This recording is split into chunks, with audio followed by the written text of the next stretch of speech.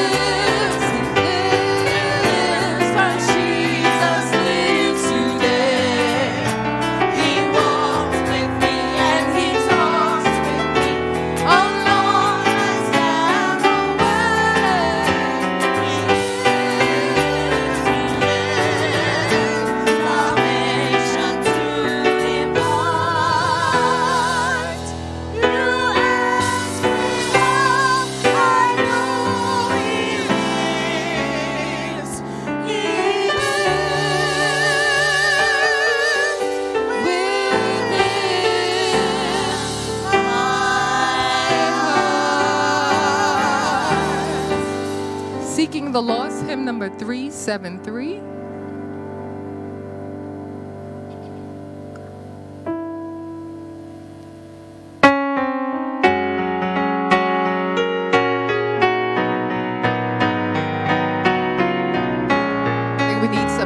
Voices for this one, so sing out. Seeking the lost, yes, kindly entreating, wanderers on the mountain of shame.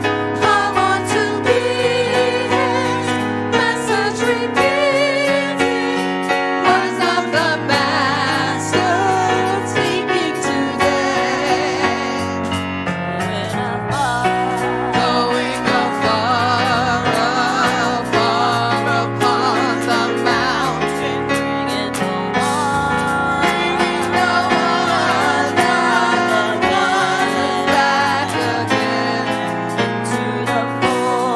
into the fold of my Redeemer, Jesus the Lamb, Jesus the Lamb for sinners slain. Seeking the lost, yes, pointing to Jesus, souls that are weak and hearts that are sore, leading them forth in ways of salvation, pointing them to Jesus. Going afar upon the mountain, bringing the wonders back again into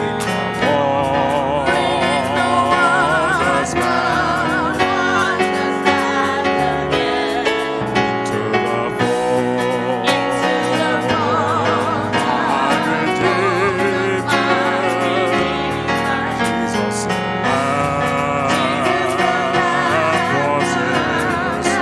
for sinners slain. Thus I would go on missions of mercy, following Christ from day unto day, cheering the faint and raising the fallen, pointing the lost to Jesus the way. Going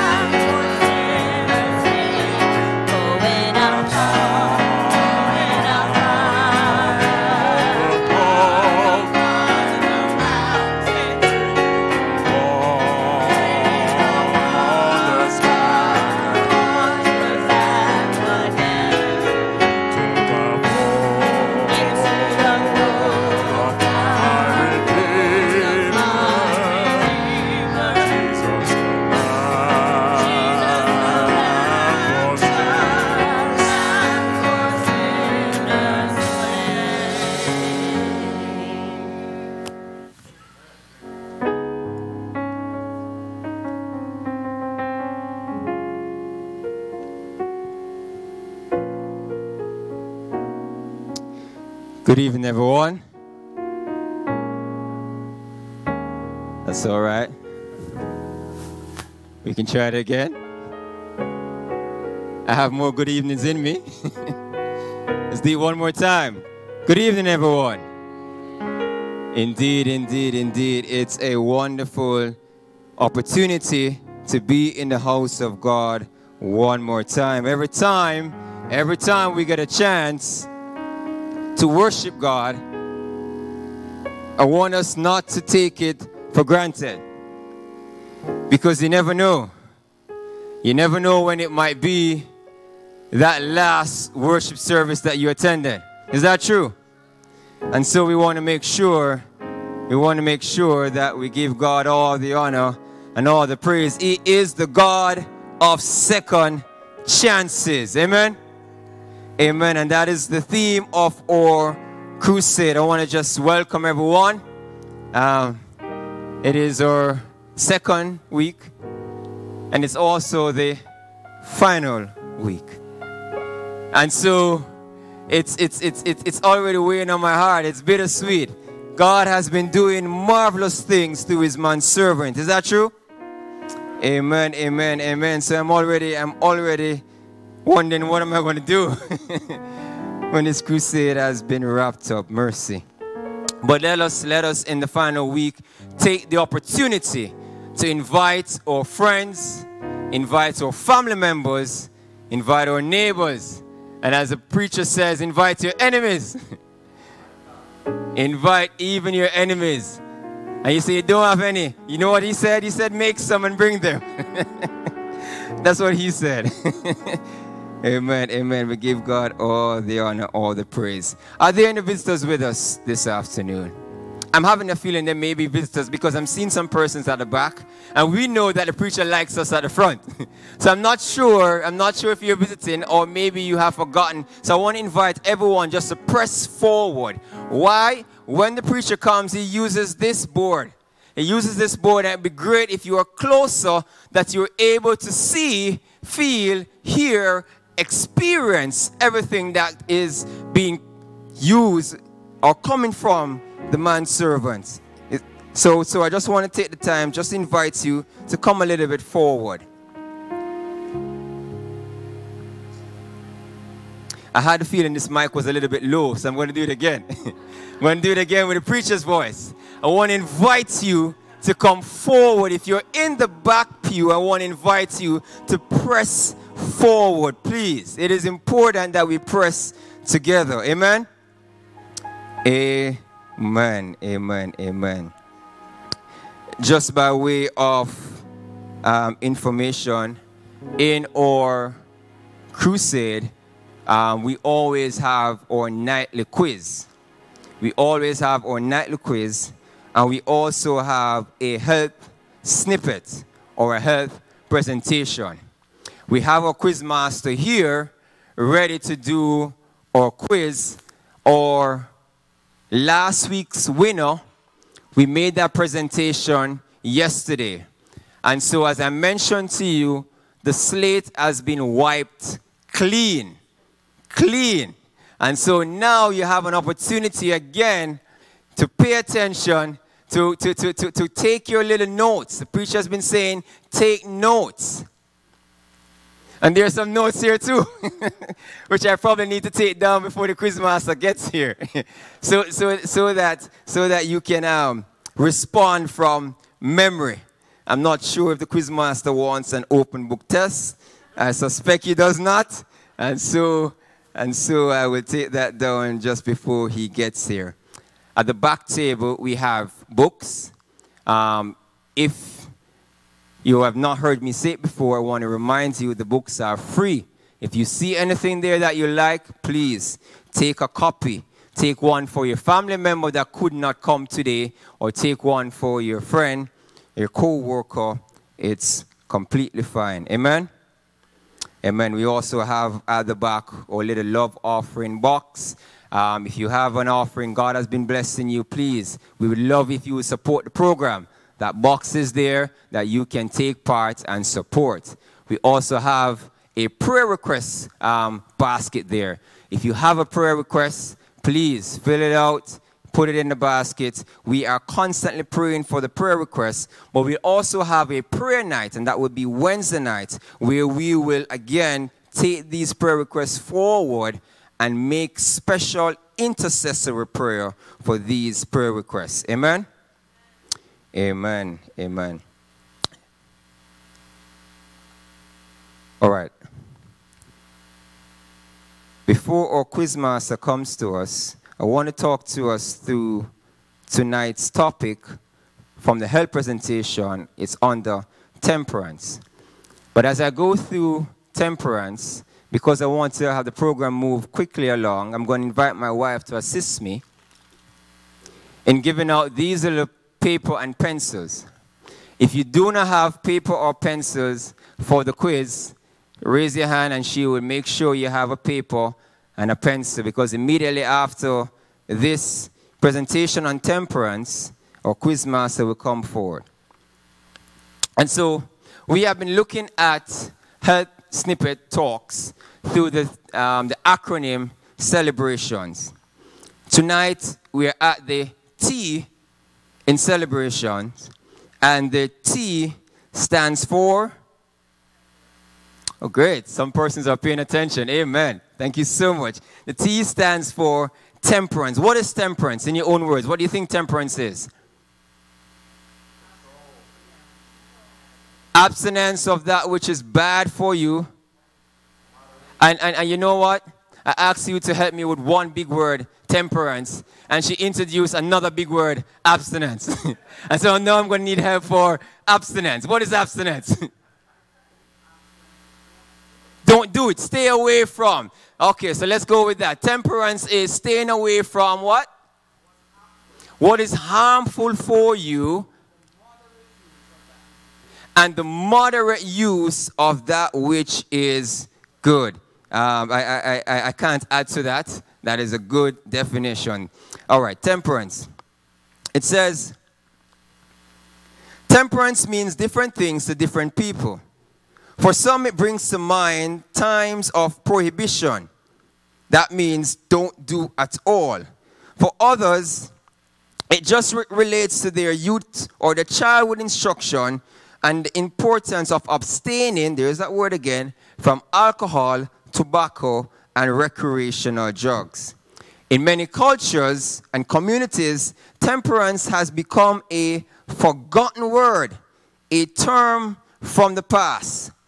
But my question today, does it still apply to us today? Because we live in a society where persons are not necessarily thinking about temperance. They believe that you should go and enjoy yourself. You know, the young people have a saying that you only live once. And so for them, you can take as much recreation or enjoyment as you can. And is there anything wrong with that? I see no here. I hear yes. Anything wrong with enjoying life as much as you can? I think the congregation is divided a bit. I tell you what. Let's be moderate. Amen? Amen? All right, let's be moderate, because you can enjoy yourself a little too much. Yeah, that is true. That is true. All right, Webster's dictionary defines temperance as moderation in action, thought, feeling, or moderation or abstinence from intoxicating drink. The definition includes aspects of behavior and attitude that specifies alcoholic beverages to be avoided. But is this comprehensive enough? The definition from the dictionary is using temperance in a specific light as it relates to just alcoholic beverages. And if you were to follow the dictionary approach, they would say alcohol is okay, but just a little bit, or be temperate, or be moderate. And I know one of the popular things is that a little wine is good for the... Oh, mercy, you guys hear that? Oh, look at that. Look at you.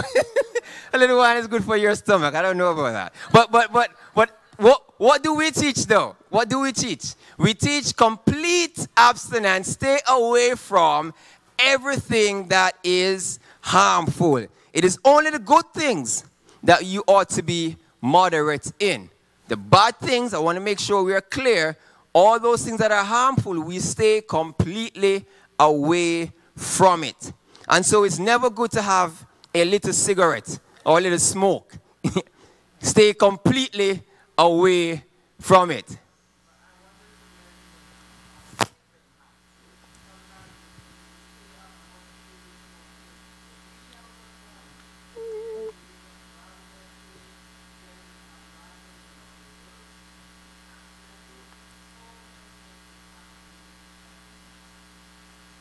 Amen. She mentions about being temperate with our sleeping habits, because we can sleep too little and we can sleep too much. Yeah? You can sit down and you can watch Netflix until Netflix watches you. Does that happen? I'm looking at my wife, but she's not looking at me. It can happen there, right? Maybe not for you, but for some people it could happen, right? Amen, amen, amen. We want to be temperate in all things.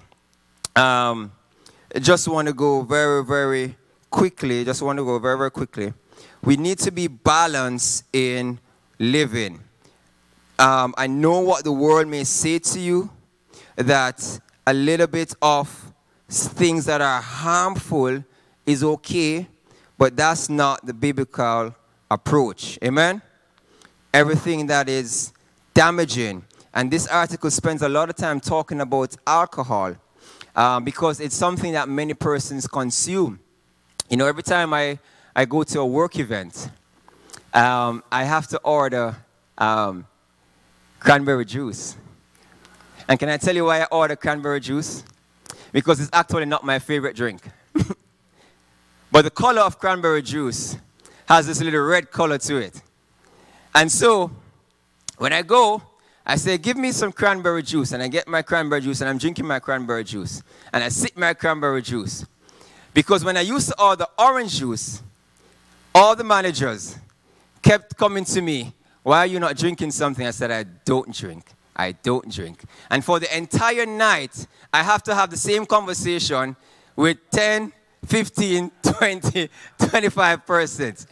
All the same time. So, I started drinking cranberry juice, and my team knows that I don't drink. So as if I come late, when I get there, there's my cranberry juice there. And sometimes they chub me and say, you know what, Adrian, we added a little bit of lemon to your cranberry juice. Is that all right? So the lemon is fine. The lemon is fine.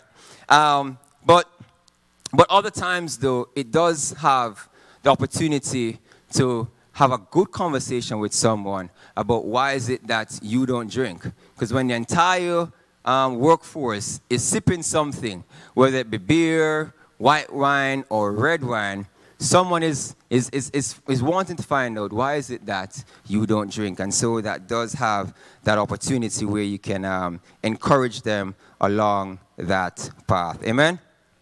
Amen. At this time, I will invite our quiz master to come.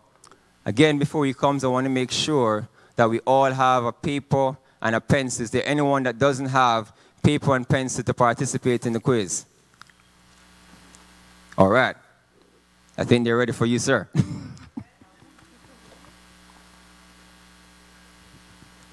Good evening, everyone. You know, last week, you know, when you really put effort into something, you can see a difference. And from last week, the start of last week was a bit shaky for some of us. But the beginning of this week, there's a lot of people getting off on the right foot. So let's go over our quiz number 5.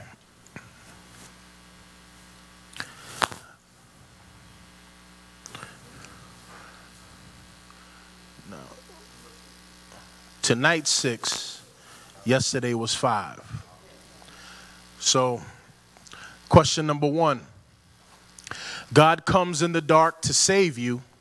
He doesn't stay there with you. True or false? That's true? True, true. That's true. Number 2, living in the Spirit is our job. True or false? False? Whose job is it? Amen. It's God's job. Number 3, the spiritual process is sanctification, glorification, and justification. True or false? It's justification, sanctification, then glorification. The Red Sea is equivalent to baptism. True or false? I can't hear you. The Red Sea is equivalent to baptism. True or false? True. Amen. When there is obedience, there is order. True or false? True. And 6 days to put the earth, it took 6 days to put the earth in order. True or false? False. How many? 5. Amen. Amen.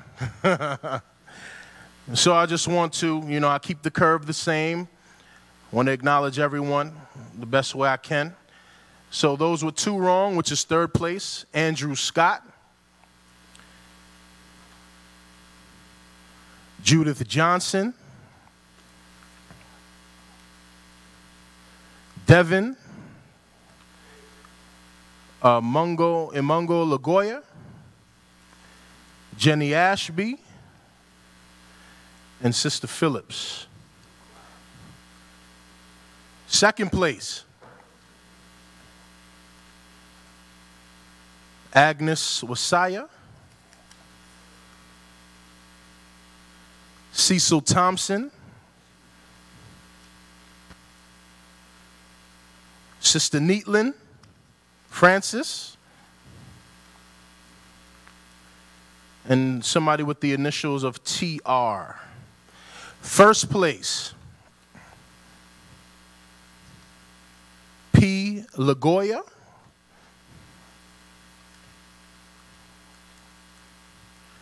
Magdalene Dantes.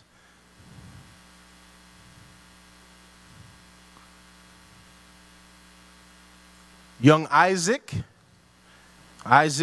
Housen. Sister Georgia Alvaranga. Gif Lagoya.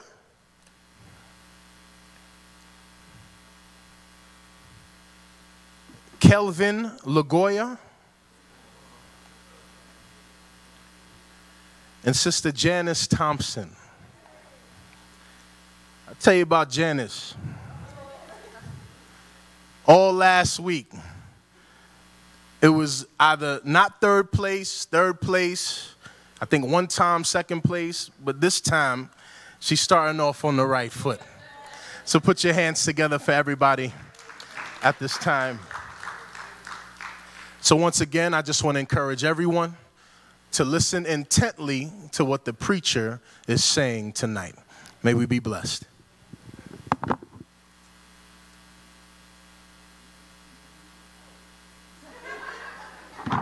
Quiz number 6.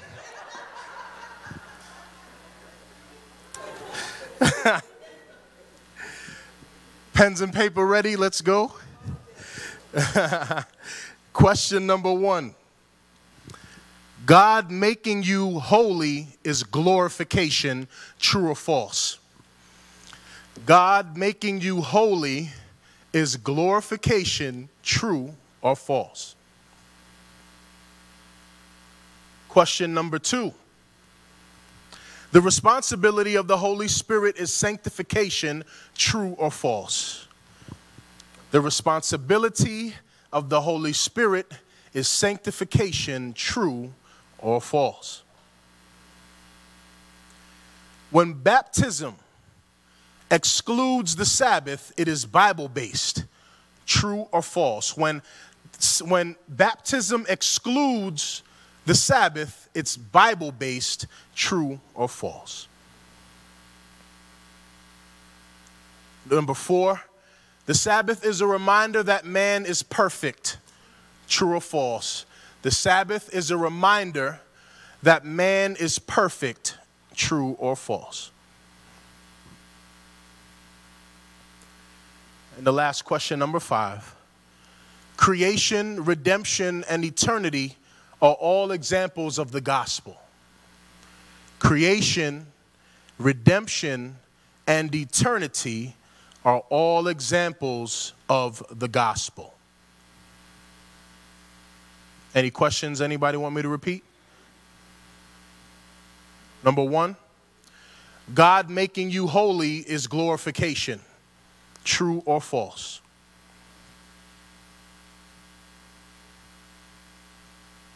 We good now? All right. We have the special music, then we're going to have the preacher. May we be blessed this evening. Just as Ella Jackson comes to us, I'm going to invite Brother Baker to pass through and just collect those paper and pencils So as you see the little bucket coming through your pew, just put your paper and your pencils there. Ella Jackson, please. Special music.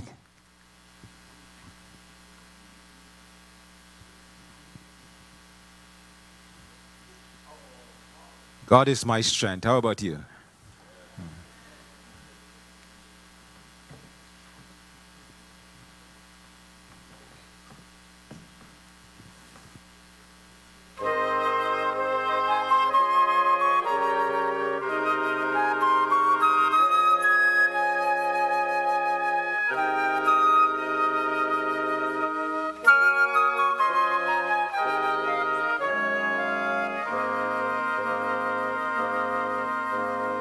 Though the road ahead may be uncertain,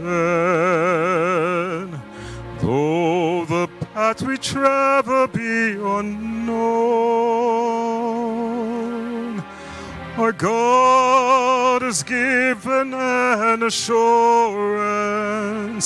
We can have peace, we can have joy, we can be strong.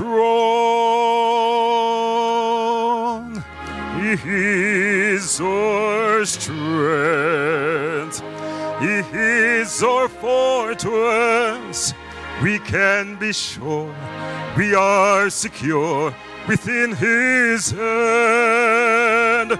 He is our hope, a hope of life eternal. He is the rock, the solid rock on which we stand.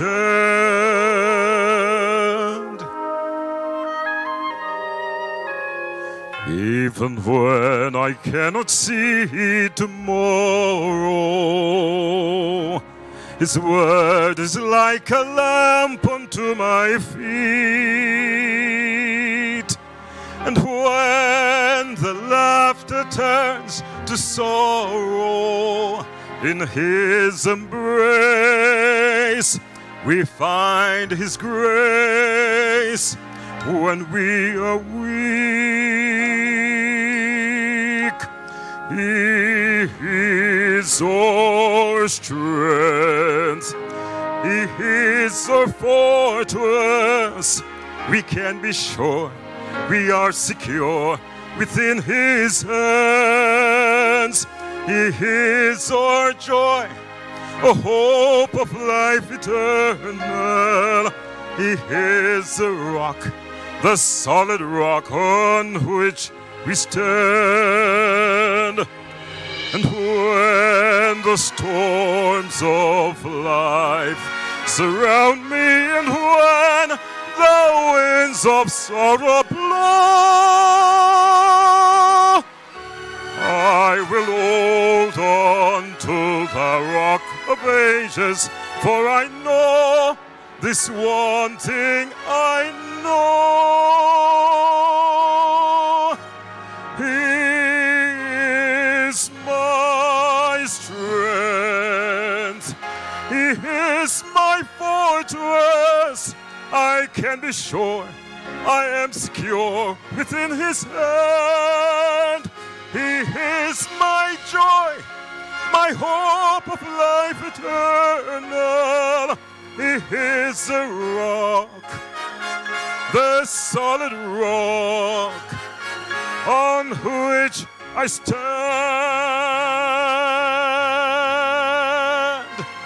He is my joy, my hope of life eternal. He is the rock, the solid rock on which I stand.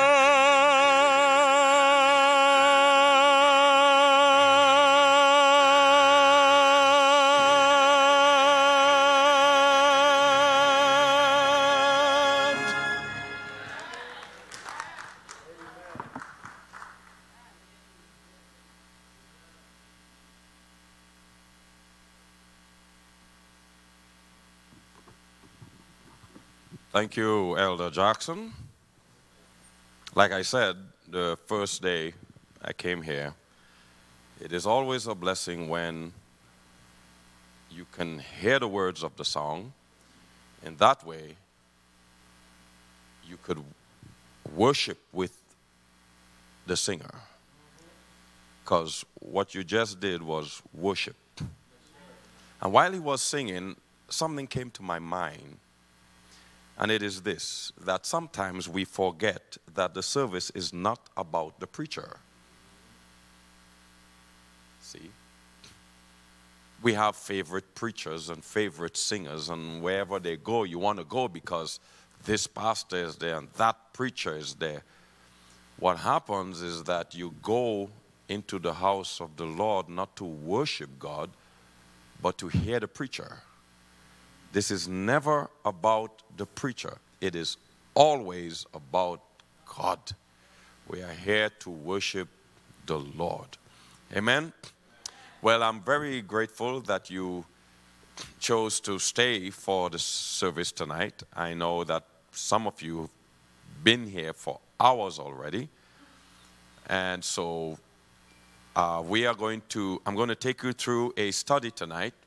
And I'm hoping that as it is revealed to you, it gets you excited about the truth so you do not sleep while I'm making the presentation.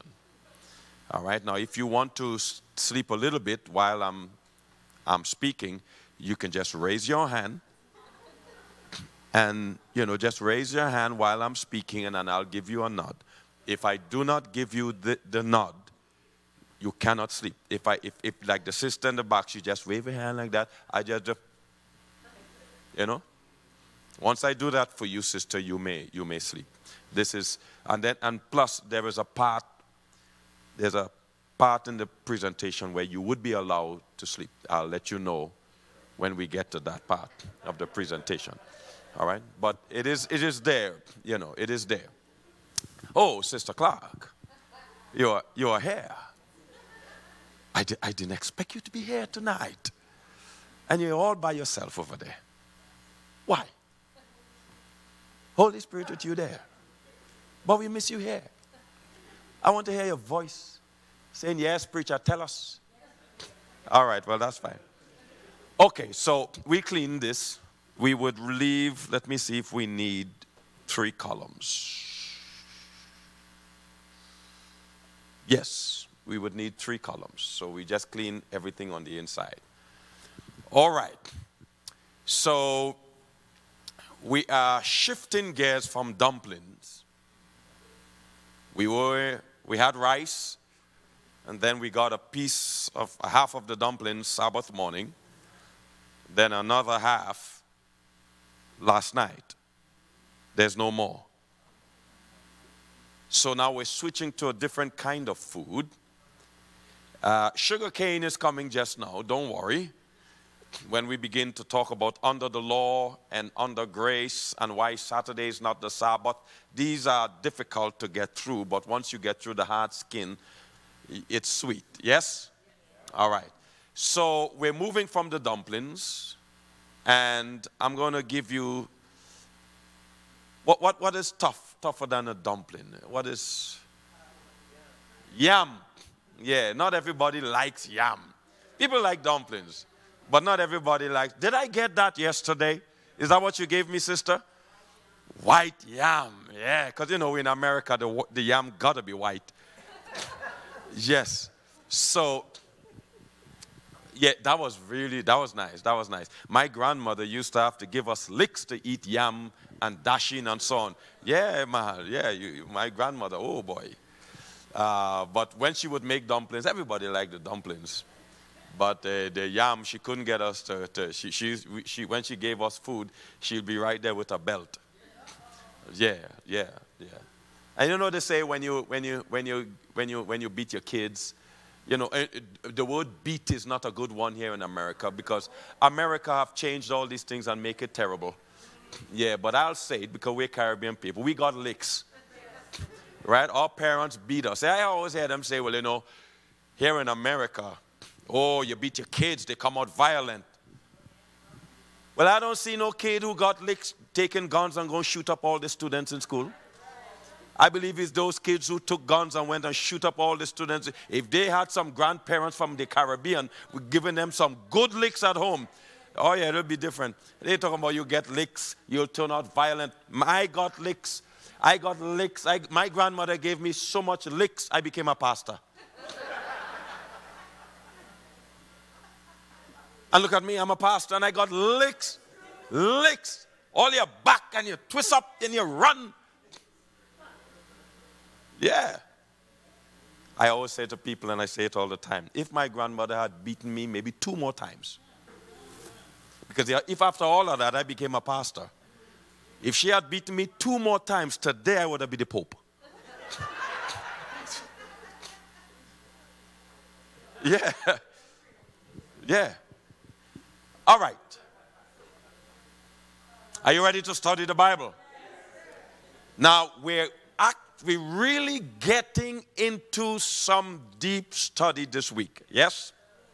I was on the phone today with the elder of a church in Massachusetts, and they are asking for a 1-week revival. And I said to him, we are going to do a 1-week study revival. We're not going to, because when you hear revival, you think, well, the preacher is going to come and get you all excited for a week. I said to him, this is not what we're going to do. We're going to do a study revival. We're going to take some subjects and go deep and let the members leave learning more. So we're going deeper this week, all right? So which means your quiz is going to get tougher. All right, so take your notes. Are we ready for prayer? Let us pray. Dear Heavenly Father, we are very grateful for your blessings. I personally am really happy that the members who have been here for hours already stayed back to assist the program with their physical presence and not just by prayer. So please give them all a very special blessing for doing this. I do not know what blessing you will choose to give to them as a reward, but I am asking you to give them a blessing or two for this. Now we are going to study your word. We ask you for mental powers to understand what we're going to learn and to apply it to our lives as Jesus is revealed to us. So thank you for your spirit. In Jesus' name, amen. Let me remind you that we have left the stage of justification. We're not there anymore. Okay? Okay? Good. We're out of the dark. All right? We understand how Jesus saves people from the dark. He's the way. The way takes you from the dark and brings you into the truth, which is light. So we will be there for the rest of the week. Amen, everybody? All right. Now, I want to show you why we're doing that. All right. Why we're doing that. Remember that the Lord took 1 day to take the earth out of darkness. Remember that? And 1 day to give the earth his presence, which is the Sabbath. We will learn more about that as the week go by. So he took 1 day to take the earth out of darkness. 1 day to bless the earth with his holiness. Without the presence of God, it doesn't matter how much this earth has, animal, human beings, it is still empty. It is the presence of God that makes this earth, that had made the earth what it was. And he gave his presence in the Sabbath day. So the fact that he blessed the earth with his presence, that took care of the emptiness. Because you could have everything in this building here. If God's presence isn't here, it is still empty. It's like your own soul. You could have money. You could have everything.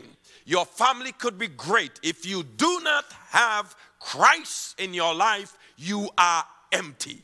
Amen. So the earth became filled when God gave the earth his presence on the Sabbath day. Amen. We will learn more about that. But between taking care of darkness and taking care of the emptiness, God took care. God had to take care of what? What's the second problem there?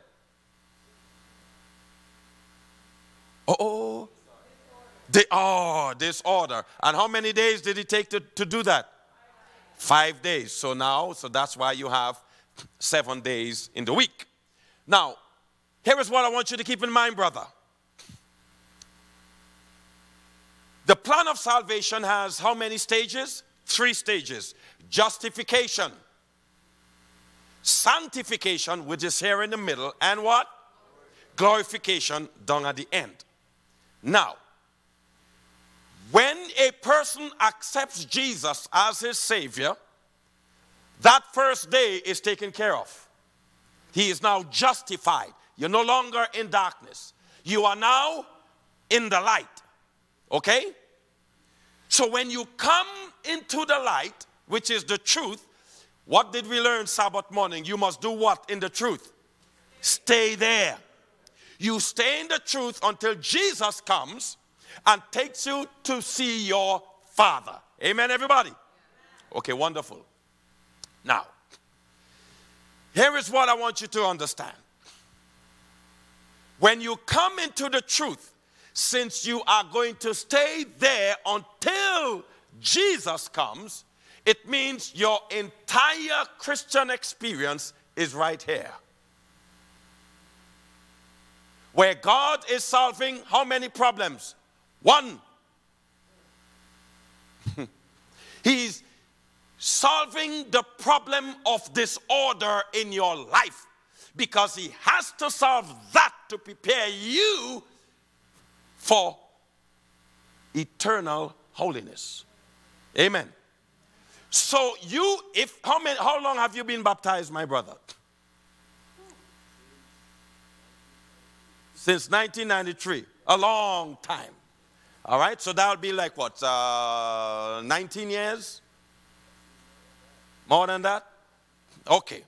If you've been following the Lord for 50 years, it means for the past 50 years you've been here. If you got baptized 6 years ago, for the past 6 years, you've been here. In other words, you spend your whole life as a Christian in the truth, because it is supposed to sanctify you until the day when the Lord said, he that is holy, let him remain holy still. Amen. Until then, you are here. 40 years with Jesus since you got baptized, those 40 years have been here, which means what you need to be paying attention to as a Christian is your sanctification. Is that clear? Why? Because that's what God is doing right there. Now, let me ask you a question. Where would you put the church in your life? Would you put the church here, or over there? Where would you put the church in your life? Where does the church come in your life? In the middle. The church comes in here. Why? Because sanctification is a relationship between you and whom? Jesus Christ. Amen. Justification is Jesus alone. That has nothing to do with you. It has nothing to do with the church. The church cannot save you. But after you get saved, you come into the truth. Here now, the church comes into your life. And I want to show you that from the Bible tonight. The church comes in here. You want to see that? Let me show you something. God made man, yeah? He created Adam, and when he was finished creating Adam, Adam was perfect. Now I need you to listen. Adam was perfect, sinless, created by the hand of God, received the breath of God and the command of God. He was perfect. However, even though Adam was perfect, God said, it is not good that this man be alone. So he gave man, woman. Yeah. So Adam and Eve will be together. Man united with the woman, and then on the Sabbath, they come together to worship God. Amen. Now, keep that in mind as you understand the importance of church in your life.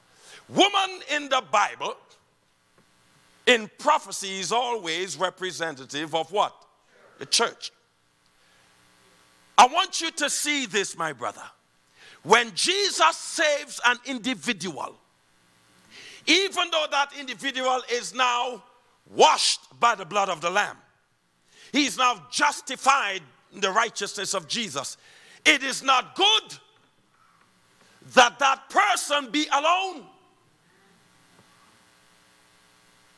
You need companionship. You need the church. A saved individual needs the church. Why? And this is where we're going to shift gears. When a person accepts Jesus here, he's going to spend the rest of his life with the Lord here until he's sealed for the kingdom. Since the church comes into your life there in sanctification, it means you cannot live your life as a Christian without the relationship with the church. But you have to be careful what church you choose. Now let me show you something. Have you ever heard people say we do not need doctrines? You don't need doctrines. All you need is Jesus. Well, let me show you. When you accept Jesus, remember, this is a message about the way. Jesus loves you. Jesus is all of this to you. This is a message about the way. Fine. But that is not a doctrine of your church. I've been to many churches. What I do, I go to Pentecostal churches, Baptist churches, evangelic churches, and I ask the same question to the pastor and to the members. What are the doctrines of your church? The last church I went to was in the Bronx. Large evangelic church, Baptist church, and I went in. And I asked, what are the doctrines of your church? And they said to me, oh, we believe that Jesus is Lord and Savior. We believe he died for us. We believe that our sins are forgiven by Jesus Christ. And we believe that he's coming again. And we have love each other and so on. And that's what they tell me. And they tell me that in all of these churches. The thing is this, that is not a doctrine of your church. That is the foundation of Christianity. In other words, you found that there. If you change that, you're no longer a Christian church. You met that there. Paul said, no other foundation could any man lay than that which is already laid, Jesus Christ. That is the foundation. Are you with me? That's the foundation. Jesus is the Savior. Jesus is the Messiah. Jesus died on Calvary. We're washed in his blood. There is power in his blood. We're redeemed by the blood of the Lamb. All of that. That's not the doctrine of your church. That is the foundation of Christianity. You met that there. When you started your church, that was already there. You have no determination on that. Are you understanding me? But after you've accepted the foundation, after a church has accepted this foundation and decided to be a community of believers, now that church has to determine now, what do we believe about Jesus? We believe in Jesus. Now we need to teach the people what they need to believe about him. Is that clear? And that, ladies and gentlemen, is what separates churches. What separates churches is not the doctrine. All Christian churches have the same doctrine. It's like a pizza. It has the same crust. Have you ever gone to buy pizza with people who eat different things? We went to buy pizza some years ago. I like, in Martinique, I like the pizza with the salmon on it. But then we went to buy pizza and we couldn't afford much. We could only afford one, but it's 3 people. And 3 people eating different things. One of them said he don't want the salmon on his pizza. He just want the cheese and mushroom. I don't like mushrooms. It look ugly. I just don't like mushrooms. But he want mushroom. I don't want mushroom. The other guy, he want everything. So we spoke with the guy, and the guy said, well, I could do that for you. Since you're buying a large pizza, there's space enough. So he put the salmon here with the cheese and so on. And then for this guy, he put the mushrooms and the other thing. And because he don't want no salmon. And for the other guy, he put everything. So on one cross, you have different things that you could choose. You understand what I'm saying? It's the same thing in Christianity. All Christian churches have the same foundation. Why? We had no determination in that. Christ built the foundation himself. But here is what Paul said. Paul said, no other foundation could any man lay on than that which is already there, Jesus Christ. But he also said, it is what you build on that foundation you need to be careful with. He said some build on that foundation with wood and hay and gold and silver. What you build on that foundation now is what I call, and what the Bible calls now, doctrines. What separates churches is not the foundation. What separates churches are the doctrines of these churches. And what keeps us worshiping separately is that we don't reject the foundation of the Catholic Church, which is Jesus Christ. We don't reject the foundation of the Pentecostal Church, which is Jesus Christ. We all have the same. Jesus is the Savior. But what we reject is what's built on top of that foundation, and that's your doctrines. We reject the doctrines of the Catholic Church, and they reject ours. We reject the doctrines of the Pentecostal Church, and they reject ours. And because the church comes into your life here in sanctification process, you have to be careful what doctrines you believe. Are you understanding? What is doctrine? Doctrine is a declaration of belief that could change without you being considered a non-Christian. In other words, you could change your doctrine and still be considered a Christian. But you cannot change the foundation and be considered a Christian. Anytime you change that foundation and get off the foundation or reject the foundation, you're no longer Christian. But you could have all kind of crazy doctrines. As long as you have that foundation, the world going to call you Christian. Do you understand that?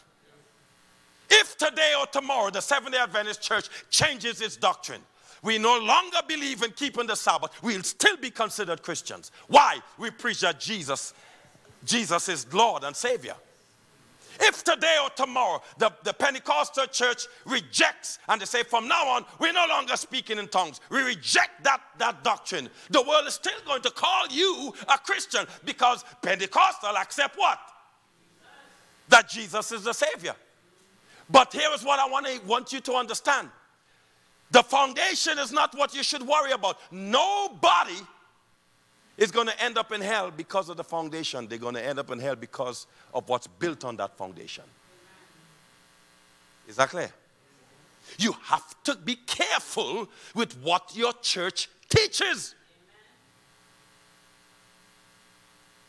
And so from tonight until we end, what I'm going to teach you are doctrines. Amen? Doctrines. Why? You already have the foundation. We're going to teach you doctrines. So can I do that? Remember, this is not milk no more, and this ain't rice. We're going to some yam now. Yam. In other words, from this point on, people are going to decide whether they still want to be baptized. I said to a church in New York a few months ago that we could baptize many people. If only we just stay with the foundation. Anytime you shift gears and come to sermons about doctrines, then people make decisions whether they want it or not. And I said to the church, when I do campaigns, I prefer that the sifting occur during the campaign and not after. So you have 40 people coming to the altar because the sermons are about foundation. And everybody likes that. Everybody likes that. No problem. And many people believe it don't matter where you get baptized. It doesn't matter where you go to church. Everybody preach Jesus anyway. We all serve the same God. Have you ever heard that? Right. So they come, they get baptized. And when they come to the church now and begin to understand the doctrines, they stop coming. I prefer, and I believe it is the Lord that has put this on my heart. I'm not saying the Lord has put that on the heart of everybody, but on my heart, I prefer to let the sifting occur during the program. So we're going to doctrines.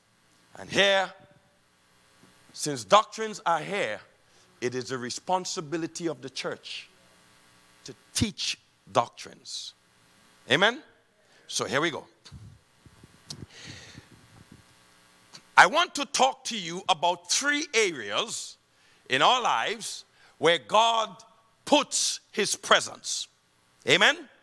Remember, we need the presence of God. We could clean this. I just wanted to set that foundation. We need the presence of God, even the numbers. Without the presence of God, we are nothing. Okay, nobody said amen. Or nobody else say it again. Looks like you were just watching the guy erasing the board skillfully.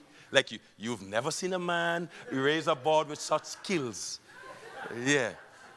Yeah, man. You'll be a professional board eraser. Yeah. Without the presence of God, we're nothing, Sister Clark. Nothing. Yeah. We need the presence of God. And God knows that. Remember what we learned the other day? That man was created for the presence of God. We were created to stand in the presence of God without dying. That's why when God came down on Mount Sinai and spoke his law to Israel, Moses said to them in Deuteronomy, you see, now you have evidence that God could talk to man and man still lives. Man was created for the presence of God. Yeah? Wonderful. But then man sinned, and there are those who, because of their sinfulness, they either hide from God, and there's only one place to hide from God, and that is in church. Adam and Eve hid from God in the garden. The garden there represents the church. Represents where people worship God. The Garden of Eden. And Adam and Eve hid from God in the garden. That's why there are people who come to church to hide from God. They know that their lives are outside of the will of God. But just to make them feel better about their state, they come to church. And they feel, okay, good. Well, I came to church, so I'm okay now. You came to hide. And then there are those who are like Cain. They don't hide. They just walk away. Cain walked away from the presence of God. And God wants us back. Now, he's given us his presence in 3 different areas of our lives. You all ready for them? Number 1. God puts his presence in us. All right? So you put right here God's presence.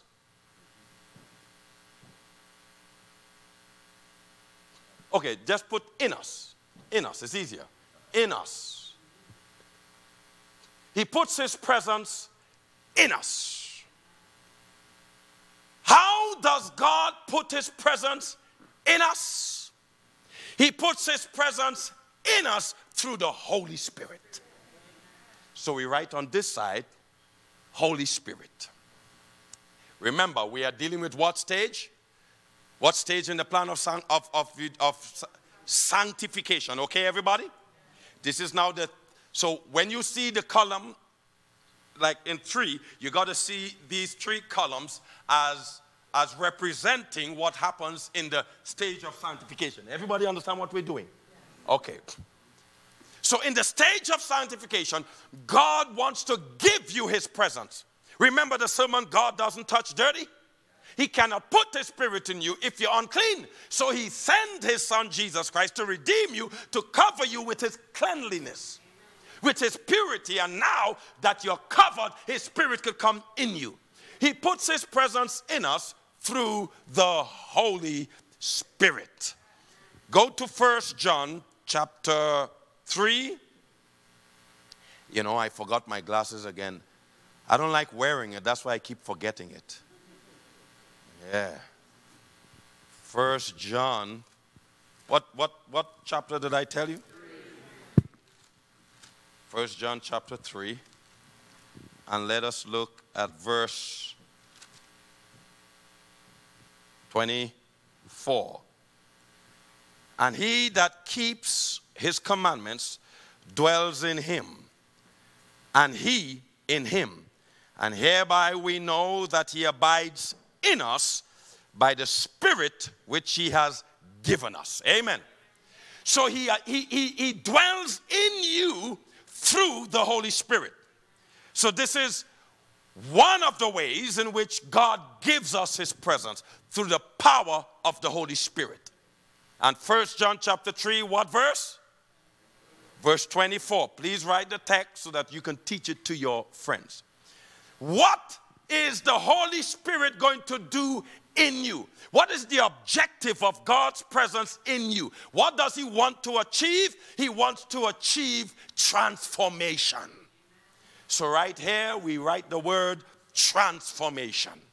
What does he want to do? Transform your life through the power of the Holy Spirit. Now let me say this. The Holy Spirit is not interested in making changes in your life. You can have changes in your life without God, but you cannot have transformation without the Spirit of God. People have made changes in their lives. People's lives have. Your life could change for any reason. You win the lotto, your life change. You marry a man with money, your life change. All the time you're coming to church, you know, you sit anywhere, you talk to anybody. You marry a man with money, now you heel higher.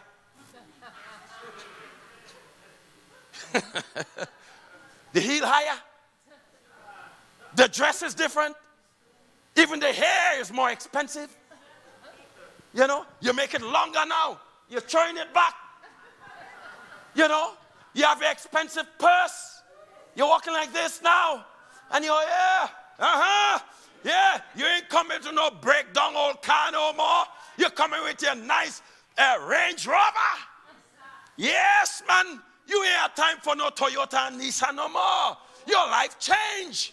Did Jesus do that for you? No, money did it. The Spirit is not coming in you to change your life.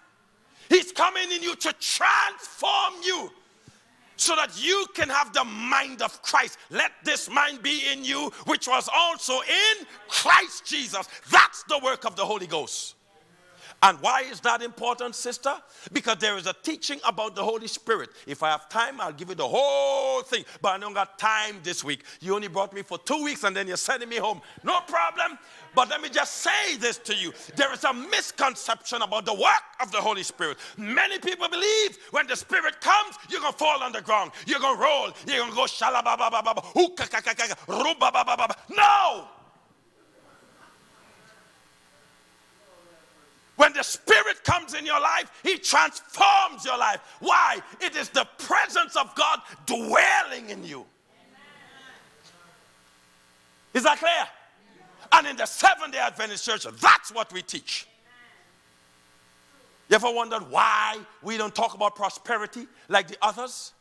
Because we believe exactly what Jesus says. Seek ye first the kingdom of God and all his righteousness, and everything else you need will be added unto you. We believe in the simplicity of the gospel. Somebody said to me, oh, yeah, you Adventists, y'all don't work no miracle. Y'all don't do no miracle. Y'all don't do no this. I said, let me tell you something. If God is so great, why does he have to work a miracle to heal me?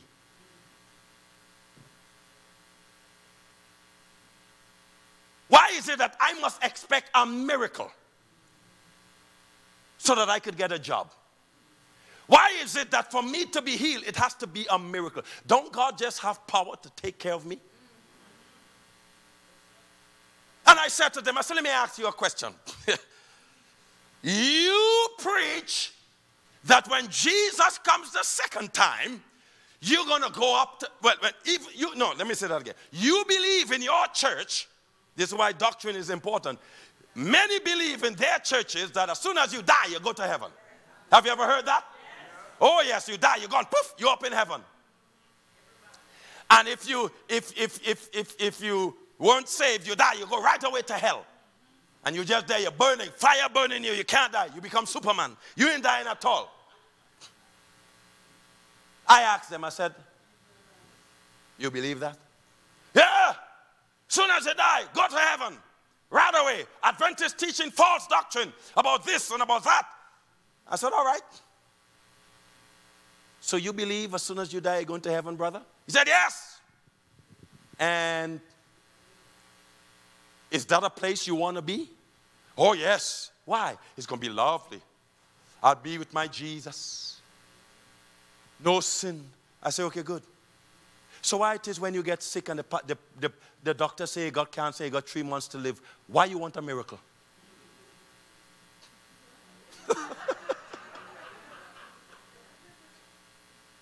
You should be happy that the doctor told you you're going to die in 3 months because you're going to see Jesus. You should take the phone and call your friend. Hey, Freddie. Hey, how you doing, brother? I'm doing well. Hey, brother, man, I got good news for you. What's that? Man, in 3 months, I'm going to see Jesus. What do you mean, man? I came from the doctor, I got good news. Doctor told me I got stage 4 cancer, and I only got 3 to 6 months to live. Boy, I'm so happy. So here now, boy, try to get cancer and come see Jesus. If you really believe that you're going to go to heaven as soon as you die, you should welcome death. Don't be running to Benny Hinn and running to these people looking for a miracle. See, the Bible says when the Spirit of the Lord comes, he will guide you into all truth. Yes, he guides you into all the truth. And remember, you are saved first before he comes in to guide you into the truth. So doctrine must be truth. Is that clear, everybody? Wonderful. He transforms you. Yes? Wonderful. Second area in your life where God puts his presence is in the sanctuary. The sanctuary, or just put church. Exodus, number 2. Yes. Oh, sorry, let me put it. It's with us, sorry. I want you to write there, with us. God gives his presence to be with us. With us. How is he going to give his presence to be with us? In the sanctuary or the church. He said in Exodus chapter 25 and verse 8, he said, let them build me a sanctuary that I will dwell among them, to be with you. So God's presence in the sanctuary, in the church, has an objective. He gives his presence in the sanctuary so that he could be with you. Remember, the Spirit of God is where? The Spirit of God is where? Oh, you all tired? The Spirit of God is in us. His presence is in you. All right. But he also wants his presence to be with you. And for his presence to be with you, he said to Israel, build a church, build a sanctuary, I'll come in and be with you. Is that clear, everybody? So when you come to church, the reason is to be with God. Is that clear? You are with God.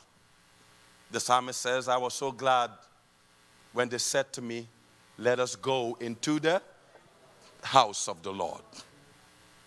What is God's presence with us going to do for us? It is going to unite us. So put there, unite. So the Holy Spirit transforms us. God's presence in us transforms us. And God's presence with us unites us. That's why Jesus says, where 2 or 3 are gathered in his name, he is there to what? Bless. That's church. 2 or 3. He will be with us. And I'm glad he said 2 or 3. Because we keep coming to church for program and benches are empty. If Jesus has said, where 3,000 or 4,000 are there, I'll be there to bless, we in trouble.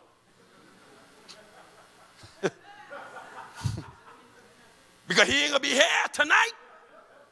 If he had said, where there are 100 and 150, I'll be there to bless, we in trouble. It means all week he never came.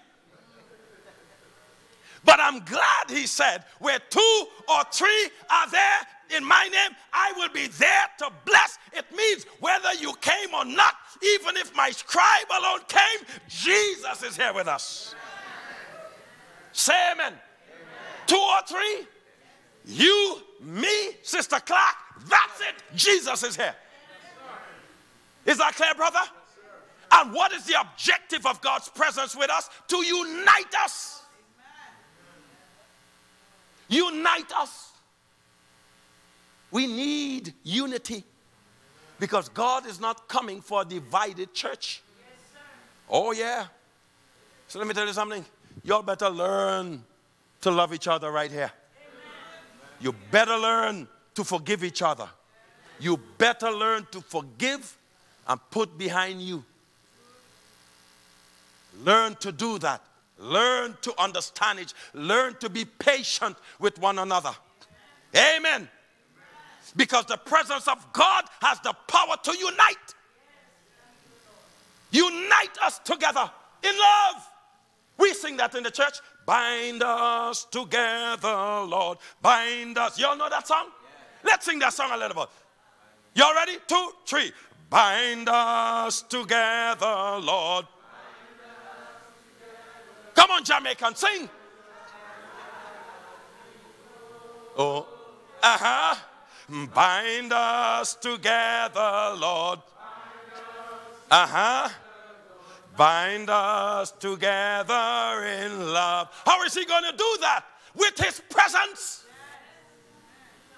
He brought the woman to the man in his presence because he said it's not good that the man be alone.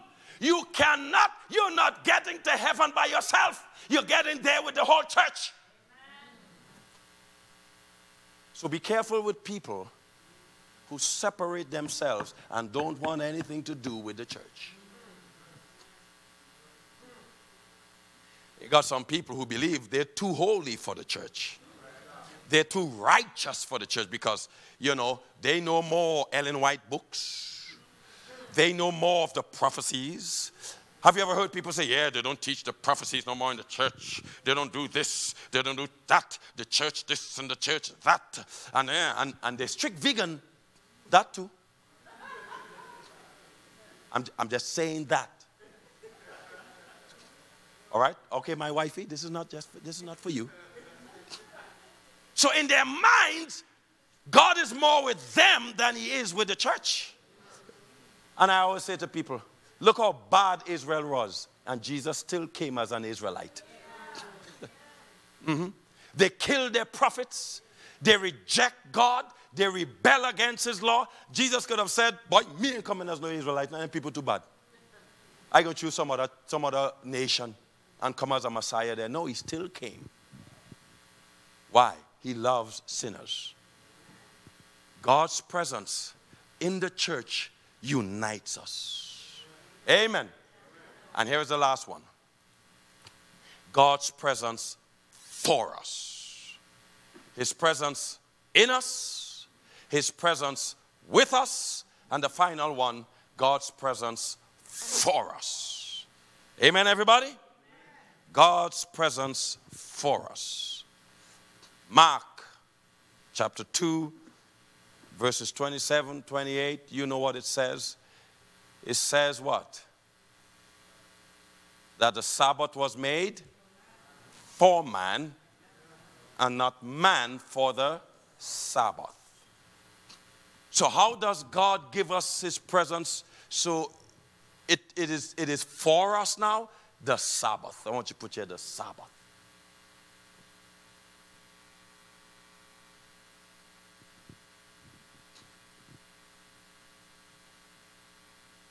What is God's presence on the Sabbath, which is for us, going to do? What is the objective? It is to connect us as a body to him. Connect us. So the Holy Spirit transforms us.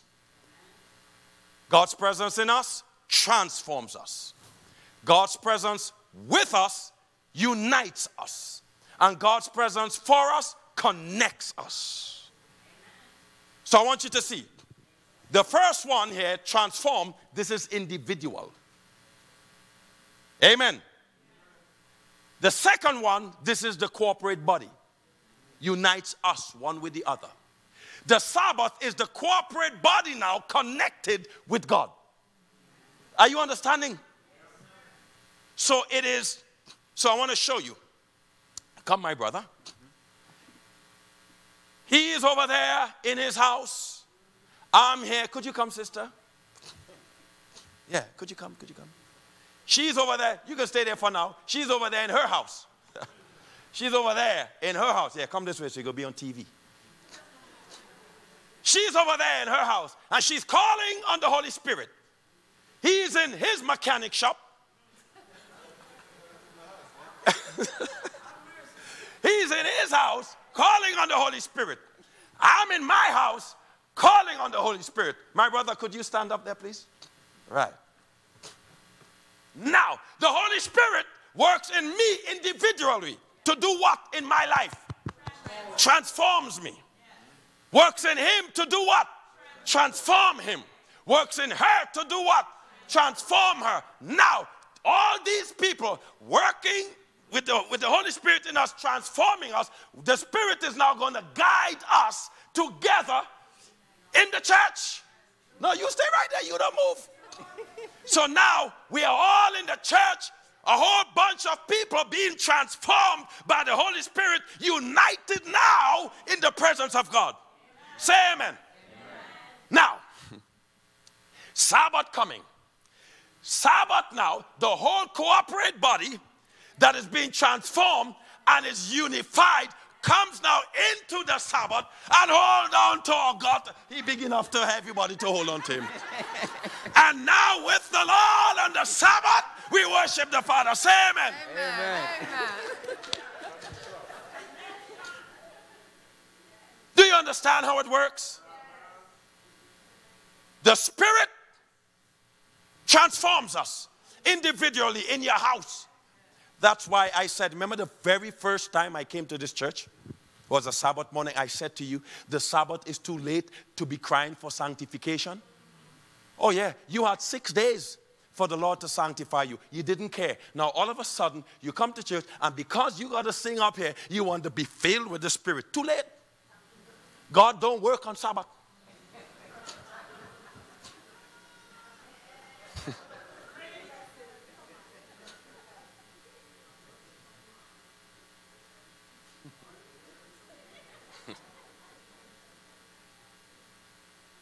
You all could go back in your archive and find the sermon there. Ain't got time to go over that. Now, so he works in you, the Holy Spirit in your life.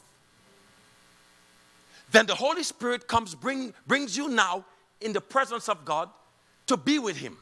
Amen. so you could be united with other people that God is transforming. Amen. Now this group of people that is now united together go into the Sabbath. And as a corporate body now we connect with God. Amen. Yes? So God said it is not good that man should be alone. So he gave man woman. And now together with the woman, together, they go into the Sabbath of the Lord. It's the same thing for us. It is not good, brother, that you be alone after accepting Jesus. You need the church. And now together with the church, worshiping, united with the body of Christ, you go into the Sabbath to now connect with your Father as a corporate body. Amen? Is that clear, everybody? Now I want to pause on the Sabbath a little bit. What happens on Sabbath? A miracle. Did you know that? Let me explain. When God began creation, well, before he started, time did not exist. Keep that in mind. There was no night, no day. There was no evening and morning. There was just eternity. Yeah? From the moment God started creation, time came into existence. So by the time he created man, man was created as a being to exist in time. Not as a being that will exist in eternity, but in time. Time is relative to us, not to God. Time means nothing to God. It means everything to us. We exist in time. So we've come here at 7 time. God has been here long before that. Amen. So we exist in time, but God exists in what? Eternity. Here is what happens on Sabbath. When God created Adam and Eve, he knew fully well they exist in time, but he exists in eternity. How is he going to get man who exists in time to relate to a God who exists in eternity? So you know what God did? I put it this way. He worked a miracle upon himself. He brought himself, which is from everlasting to everlasting, down into 24 hours. We do the same thing for kids. Have you ever walked up? Is he your son? You walk up to your boy. What was his name? Kelvin. Hey, Kevin, what do you think about the tax policies that Donald Trump has introduced there? What do you think about that? You know, I don't understand this immigration. He gonna just be watching you, huh? He understand nothing. And you come home and you're telling him this, he gonna just sit down there. He understand nothing. So how do we talk to kids? We bring ourselves down to their level. You come down, and like when you get your first kid, it's going to be a girl. I ain't no prophet here, I'm just telling you. You will have your little baby. Eh?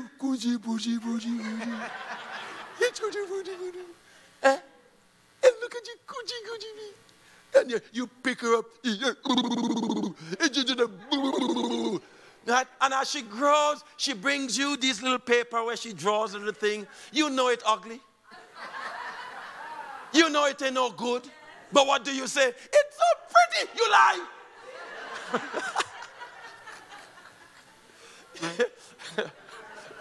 But you know you ain't gonna spend money to buy that. She's so talented. But you know you're gonna throw it in the garbage. But that's what we do. You go down, hey, booty. What's your first name again? Adrian. So you're gonna be a little Adriana. Oh, look at little Adriana. Look at you walking. Why? That's the only way you, the adult, could connect to little Adriana. If you don't do that, you think Adriana will get to know you? You get up in the morning, Adriana, and the crib. Good morning.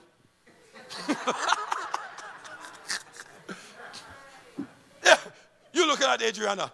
You wet the bed again? Clean it up. I'm going to work. I'll see you later. You come from work, Adriana. Good evening. I'm tired. There's no way. There's no way you're going to connect with little Adriana. There's no way. The only way is to get up in the morning and go by Adriana a little bit and look at it a little bit. And as you come from work, you drop your bag, you pick up Adriana, you send her in the air, and while she's in the air, you're talking to your wife, how you doing, honey? And then you catch her.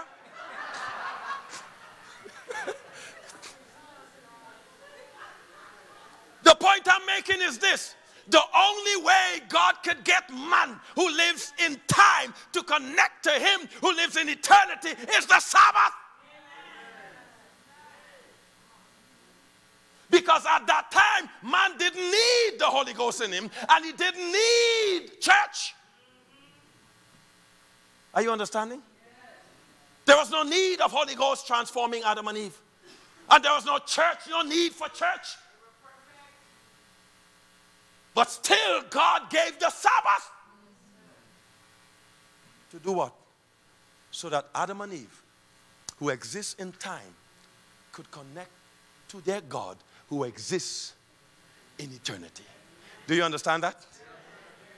And so, ladies and gentlemen, God's presence has been given to his people in 3 areas. In us, through the Holy Spirit, to achieve what? Transform us. With us, in the church or the sanctuary, to do what? Unite us who are being transformed. Which means a person who is not being transformed cannot be united with the church. That's why there will be wheat and tares. And the Spirit of God, the angel of the Lord, will do what? Make the division. It's you cannot decide who is wheat or tare. That's not your business. Have you ever heard people say, oh yeah, there's wheat and tare, so I am a wheat. The fact that you've chosen to separate yourself proves that you are a tare. Because it is not your responsibility to make the division. It is the Spirit of God in the last day that's going to make the division, not you. Is that clear?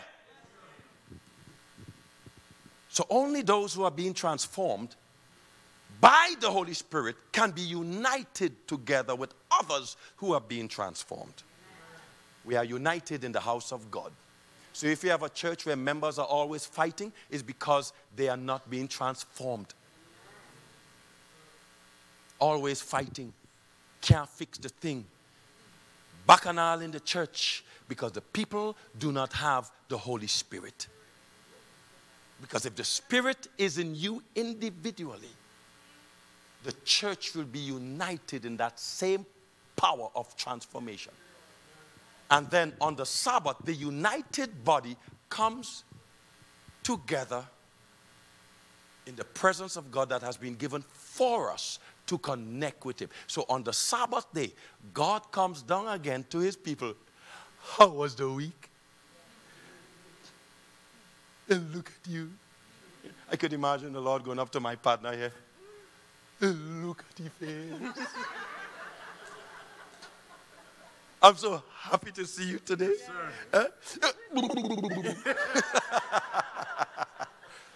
The Sabbath is a delight. It is the day God comes. The eternal Father comes into 24 hours. It is a shame that many say to him, go back and come back on Sunday. I ain't got time today for you. You understand that? Satan was jealous when God came down and spent a whole day with Adam and Eve. And remember, the first full day, morning, evening till morning, that Adam and Eve ever had, the first time, because they were created during the 6th day. So they never experienced an entire evening and morning, a full day. The first evening and morning they ever experienced as a united couple was the Sabbath. Yeah? It was on the Sabbath. And it was the day that they spent with God. So their full, complete day, their first ever full, complete day was with God. That's why the Sabbath is special to him. Is that clear, everybody?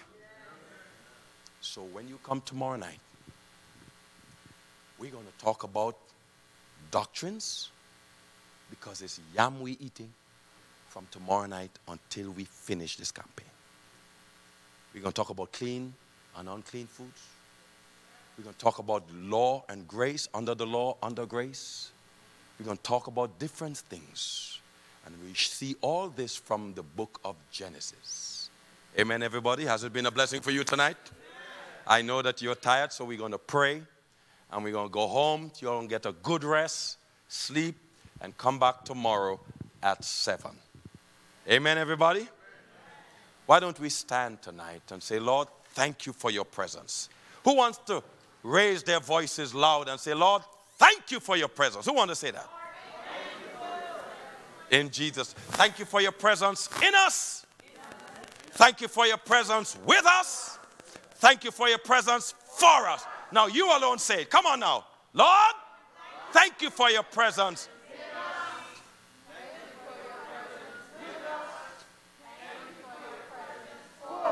Amen.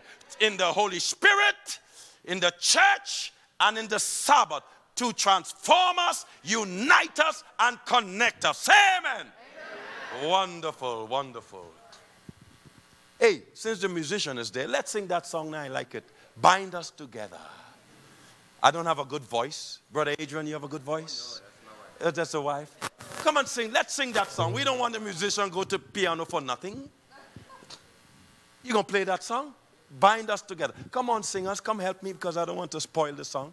Bind us together. Bind us together. Yes, Lord. Bind us together with love that cannot be broken. Bind us together, Lord. Bind us together, Lord. Bind us together. Let's sing it one more time. Bind us together one more time. Bind us together, Lord. Bind us together, Lord. Cause that cannot be broken. Bind us together, Lord. Bind us together, Lord. Bind us together in love. Amen. Bow your heads. Close your eyes. Our Heavenly Father, thank you for your presence. Your presence in us through your Holy Spirit when we are saved. To transform us. Your presence with us when we come into your house. To be united as a body. In one belief, one spirit, one faith. And your presence for us on the Sabbath day, when as a corporate body, transformed by the Spirit, we connect with you. Thank you for your presence and your love. Take us all home safely and bring us back tomorrow night. In Jesus' name, amen. God bless you. We'll see everybody tomorrow night.